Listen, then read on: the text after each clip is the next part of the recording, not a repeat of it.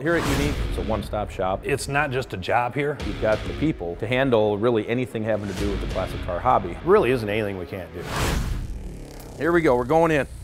Holy cow. We have to do some digging to get at this one. 85% of the cars I sell, people I never meet in person. They drove off on their wedding day in that car. If the motor's loose when we get it back, we may try to fire it up. I don't know who's more scared, me or the critter that jumps out. I cannot watch behind me. Stay the hell out of the way. Oh man, this car's fighting.